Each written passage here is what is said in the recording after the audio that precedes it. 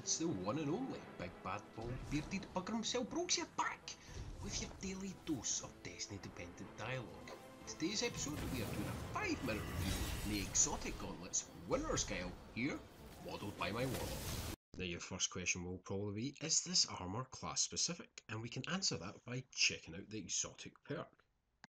Now the exotic perk on these particular gauntlets is Warlord's Sigil. Eliminating enemies with melee attacks increases your melee damage. Now that covers every class.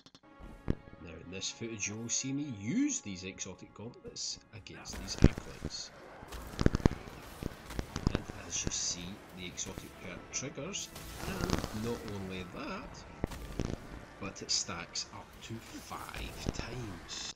Now the second question you may be asking is this exotic piece of armour for PvP or PvE?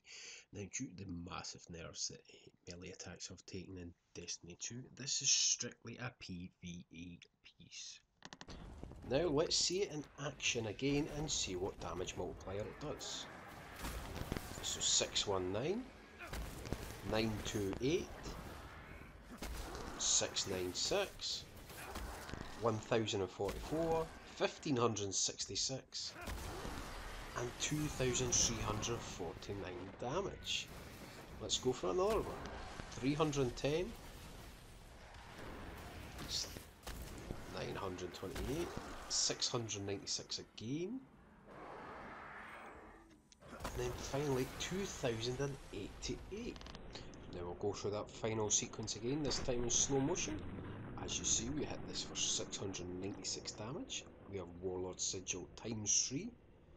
As you see, you get about 6 seconds to use it before it will run out. And then we just make it here in the nick of time with it flashing. And both 2088. And on the slow motion, you actually see we kill 2 acolytes with the single melee. That explains the abnormally high damage of 2088.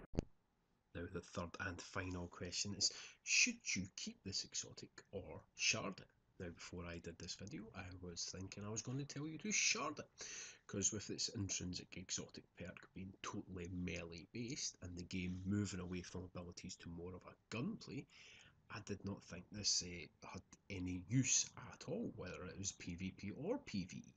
But having used it and seen that the exotic perk not only procs pretty well, you have a decent amount of time to use it, but it actually stacks up to 5 times, meaning that at the end you could do 2349 damage with a melee. I definitely suggest you keep this, and if you want any more evidence why you should, watch the following clip. Now, what you'll see here is I decided to test this to the max to see just how much damage it can really do to a major target, in this case a major ogre, and how quickly, unbelievably, this takes it down. What you see here is I take out the acolytes to build up my sigil to level 5. Test it on the night, no problem. 1, 2. And that is it for the ogre. 2 hits and it's down. An amazing achievement for this. As you see there, 2349 damage on both hits, meaning we melt this ogre. Now if you've done this particular lost sector on time, you know this bad can be a right bugger to kill. But we just smoked them there with nothing but melee attacks. So that is why I am telling you, you should definitely consider using these gauntlets.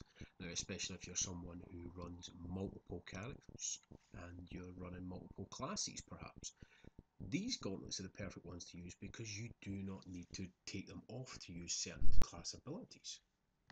Now that is it for today's episode. If you liked what you saw, please feel free to like, share or subscribe, or indeed check out one of the videos listed above.